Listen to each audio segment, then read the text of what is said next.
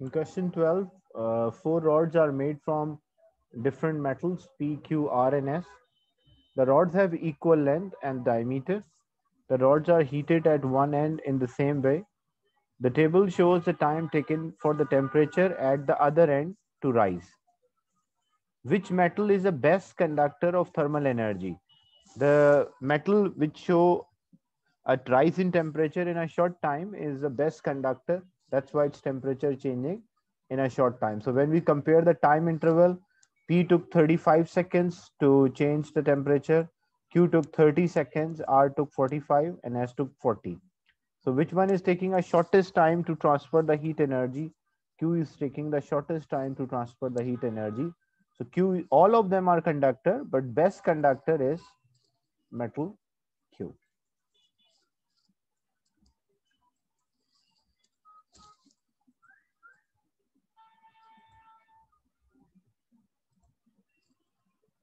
In question 11, air in the room is heated by a heater. The diagram shows a circulation of air in the room. So what happened? There are air particles. So when these air particles, they will take energy or gain energy. They will move away from each other. So as the particles move away from each other, volume of that part will increase. So if volume increase, the density will decrease. As the density decrease, that part of air will rise. And the cold and particles of air which are closer to each other or having a high density will move downward. So which statement about the air that it heated is correct? The air is contracted. No, it's not contracted. So A and B cannot be an answer. The air expand and it become less dense. So as it become less dense will rise up. Expand means the volume increase, like the particles move away from each other. We call that as expansion. So volume increase, it means the density decrease. As the density decrease, that's why it will rise. Any other question? And this exercise 1 of thermometer and heat energy transfer. Question 14.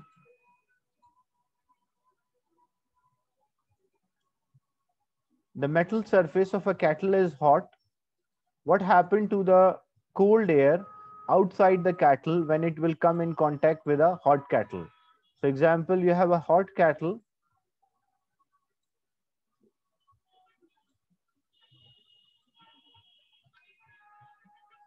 Or the surface is hot. So air will come in contact. So when the air will come in contact, that air particle will gain energy from the hot kettle. When these air particles will gain energy from the hot kettle, hot air always, so what happened? The particle move away from each other, or that expansion of air will occur. So when expansion occur, volume will increase. If a volume increase, the density will decrease and it will rise. So hot air always rise up. So what happened? The density of air decreases and the air fall. No, the density of air decrease and the air will rise. So expansion or increase in volume reduce the density of air, which cause movement of air molecules upward due to difference in the density.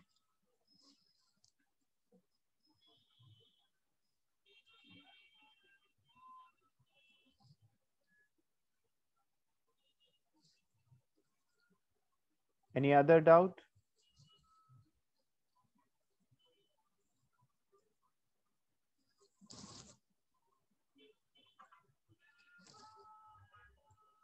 So this was exercise 1.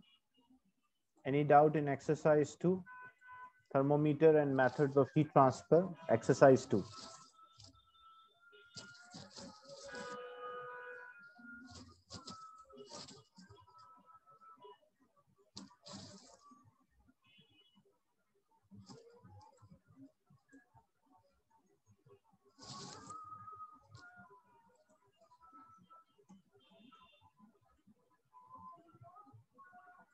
Six part C.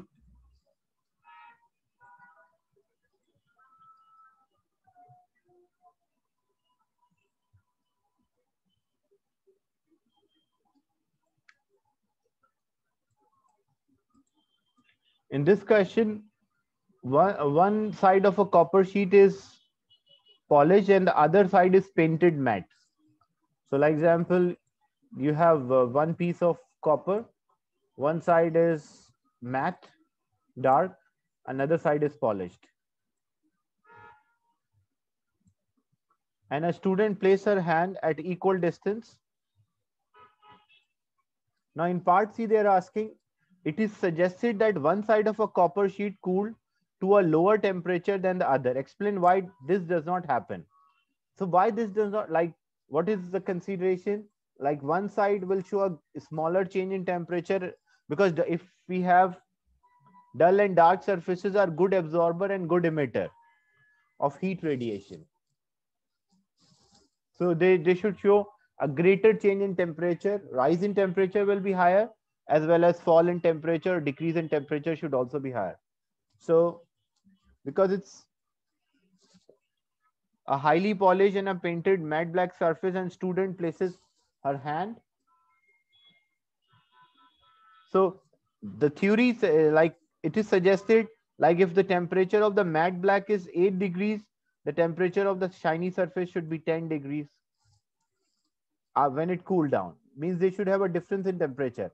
Why it does not happen in this case of a copper? Because this is one piece. Copper is a conductor. So when there is, even though there is a difference in the temperature, the heat will transfer within the copper. The heat can transfer from one side to another. That's why we don't find that there is a difference in the temperature between the matte black and the shiny sheet or shiny surface.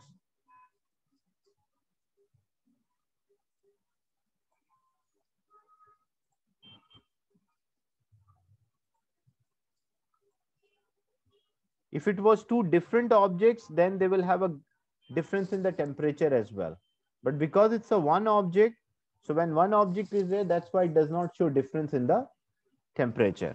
Like if the same experiment was done for two different objects, one is completely matte black, another one is shiny. And originally example, in the beginning, say this was at 20 degrees.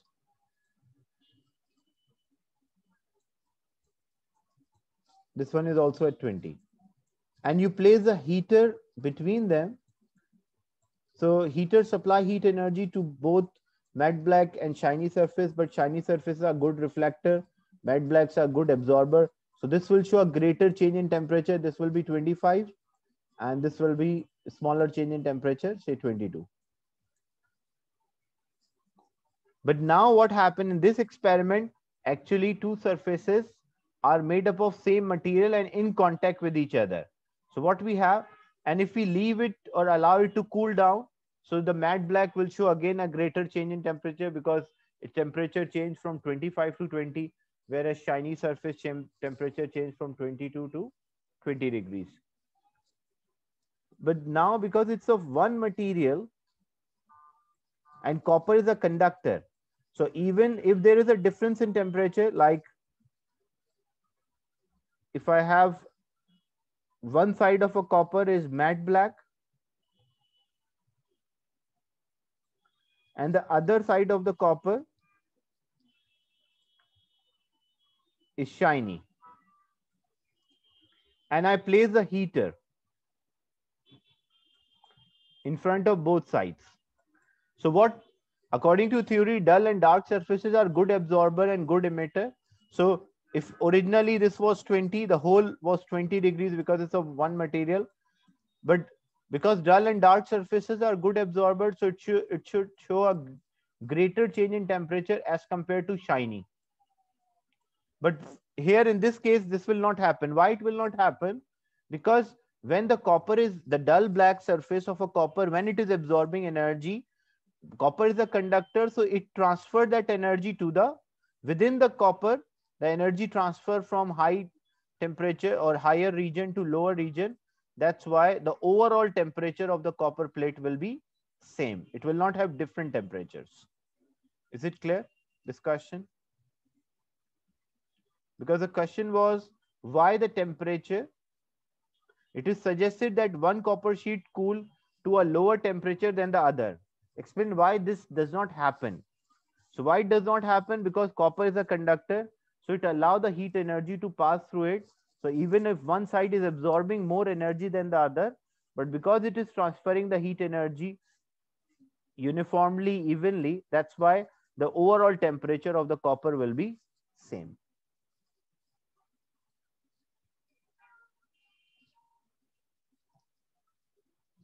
Any other doubt related to this exercise?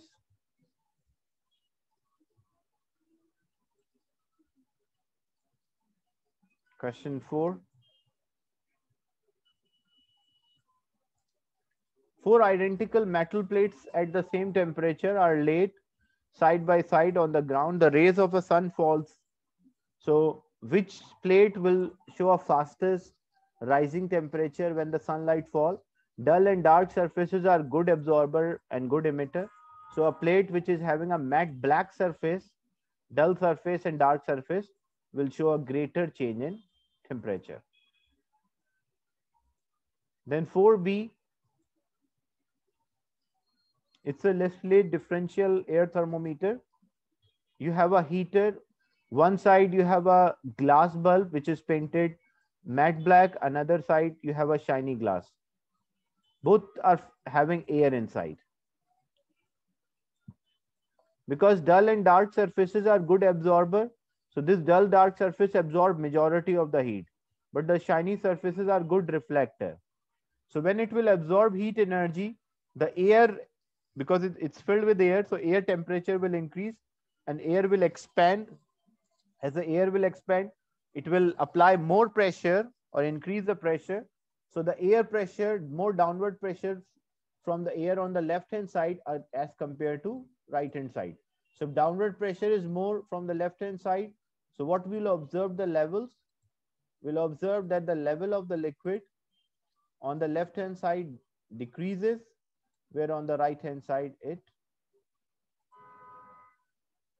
increases.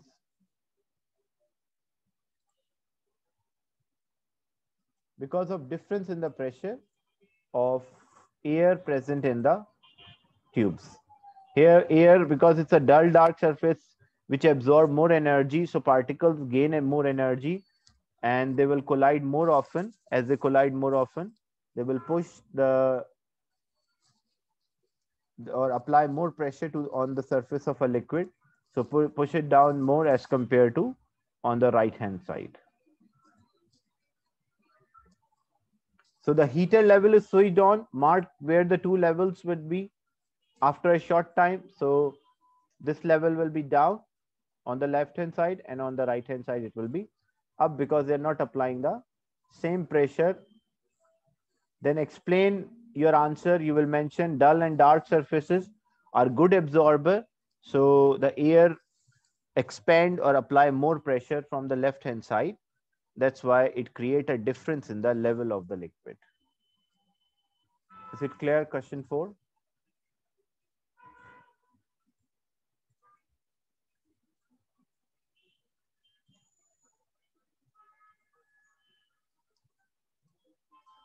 Any other doubt in this exercise?